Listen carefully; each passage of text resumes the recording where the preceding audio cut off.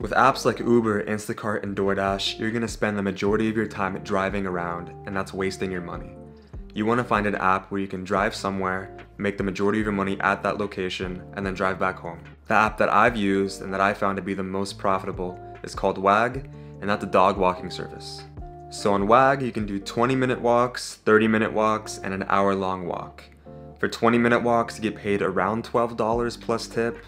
30 minutes are about $18 plus tip, I believe, and an hour-long walk can be well over 20 bucks an hour plus tip. And as you can see here, people are tipping anywhere from $5 to $10, and that definitely adds up. The second side hustle I want to talk about is flipping items on Facebook Marketplace, and specifically furniture. So basically on Facebook, there's a section where you can find free items. There's actually a decent amount of people listing furniture for free, and you can flip it for 100% profit.